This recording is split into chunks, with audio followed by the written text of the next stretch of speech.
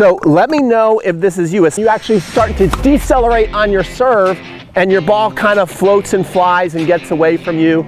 Attention 4.0 recreational tennis players and below, this might be the most important serve lesson of your life. So if you're ready, let's get started. Hey guys, Pete here with Crunch Time Coaching, and today I have a very important serve lesson for you that I think is going to help you out a great deal in the near term and in the long-term development of your serve. So I have a question for you. When you go to play and hit your serve, do you hit your serve? Meaning, are you able to come up and swing as fast as you want and accelerate and have the ball still go in? Or do you feel more comfortable pushing your serve? And should you be hitting your serve or pushing your serve? That is the big question. That's what I'm going to help you answer in today's tennis lesson. Now, the advice I'm about to give you might shock a lot of you out there, but hear me out. I recommend that most of you watching this video in the short term should probably be pushing your serve in if you want to have more success in your tennis matches, right? And you're probably thinking, what? That makes no sense. You mean you actually want me to go into my matches and come here and push my serve in rather than step up in my matches and hit my serve in? That is exactly what I'm telling you, and here is why, okay? Because unless you have the fundamentals down, okay, you've got your continental grip, you've got that masher, that feels great. You don't have a weight or tray position on your serve. You feel very comfortable with the concept of spin, almost to the point of mastery, right? If you don't feel like you have all those down, in your matches, you are better off pushing your serve in. Because if you haven't developed all of those good traits that I just talked about, all those fundamentals, what's going to end up happening is you're going to be tweening your serve. What is a tween? So I've been talking about this a lot in my videos. I say hitters win. So if you can step up and you can hit a forehand, you have great technique, well, you're going to win a lot of matches. Obviously, if you can do that on the serve, that's a game changer. Pushers win, right? And maybe the best winning pusher of all time right now on the internet is Mep, most exhausting player, and he actually pushes his serve in as well. So that's going to have a high degree of success because pushers have very good ball control, the good pushers do, and they get a lot of balls in play, and that's really all it takes lots of times to win matches. But tweeners lose. So if you are 4.0 and below, there is a pretty good chance that your serve is in development. You're trying to learn all the quote-unquote right things to do that a high-level junior is being trained to do and that the pros are doing on the tour. But you don't have that baked in. So if you don't have that baked in, what you're going to end up doing in your matches is you're going to be really thinking about your grip, and you're going to be worrying and wondering, you know, am I going to the pizza move or am I not? You know, and you want to hit spin on your second serve, but you also want to get it in, and so you're going to do something called tweening. You're going to come up here and you're going to kind of hit your serve and kind of push your serve, and when you do that, let me show you the result. So let me know if this is you, especially on big points. It's a second serve, and you're here, you're trying to put spin on it, you're thinking really, really hard, you're thinking about all your moves, and you go and you actually start to decelerate on your serve, and your ball kind of floats and flies and gets away from you, or you go to accelerate, but you can't quite do it, and then you drop your head and the ball goes in the net, and you're having a nightmare service day. This is because you're trying to do things that you haven't built in your confidence yet. You don't have enough reps. You haven't mastered it. So what's going to happen in the match is it's going to get nervous, it's going to break down, and you're going to throw in double faults. Now, don't worry. It even happens to one of the best players in the world, Alexander Zverev.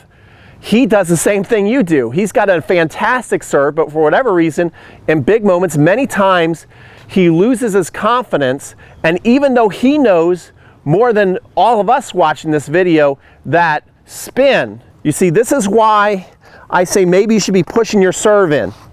Spin rewards acceleration, okay? When you have good fundamentals and especially if you like hit a good topspin forehand, that's gonna be rewarded. Like pretty much the faster you swing, the safer the shot becomes. Look at Rafa, how much RPM he gets on the ball and how fast he swings, and his forehand is extremely safe. Well, it's the same thing, especially when we're thinking about a second serve. If you have good fundamentals, the faster you swing at the ball and the more spin you can put on it, then the ball becomes safer and falls in the box. See that? I pretty much swung as fast as I can. That ball is going to go in. And when I play matches, I'm going to double fault maybe once or twice, sometimes not at all, because I trust my second serve. And I'm going to go up there, I'm going to swing. I'm not going to tween it. Okay? So if you're not there yet, I'm not saying not to get there. Train on getting there if that's the serve you want. But here's what I am here to tell you. Believe it or not, despite what any coach tells you, there are players out there at a 3-5, 4-0 level who push their serve in. And again, we want to see somebody win a ton of matches against really good players. Look at MEP play his matches. He comes up here and basically pushes a serve in and gets the point started. And when you do that, there are players out there, 3-5, 4-0 players, who have national championship titles who push their serve in. They don't need a great serve. And here's why you don't necessarily need a great serve to win matches. Is because you're not playing Novak Djokovic over there, guys. If you can get a serve in with just decent speed, medium pace speed, 4-0 players and below are not going to make you pay for that time in and time out. They might occasionally scorch a ball by you and make you feel like your serve is weak. But to do it 2 out of 3 sets consistently, there's very few players that are going to absolutely make you pay for that, especially when you're talking about a 3-5, 3-0 player.